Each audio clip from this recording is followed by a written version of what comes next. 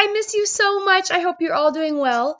I just wanted to kind of update you on what finals is going to look like. So, my plan is you're doing this reflection for your project, okay? Which will be done by Friday.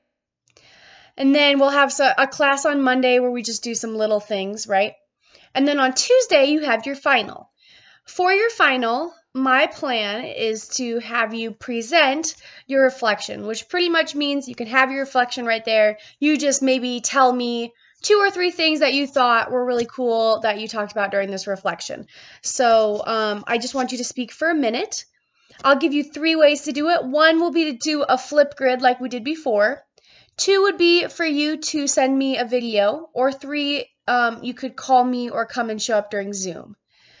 Now, all of you, as of today, have an A in this class. And what that means is that because it's a special semester, you all can exempt this final, which means you don't have to do it. So if you all are okay with this project going in as a project grade and not doing the presentation and not doing that part and exempting the final, then that sounds great.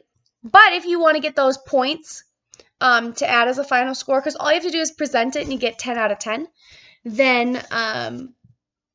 you can do that as well. So what I need you to do is I need you to email me or message me and tell me, yes, I want to exempt the final, I'll turn in the project, but I don't want to do that presentation. Or no, I don't want to exempt the final, which means I'm going to do the presentation. I hope that makes sense. But I need to know whether you want to exempt the final or whether you don't want to exempt the final.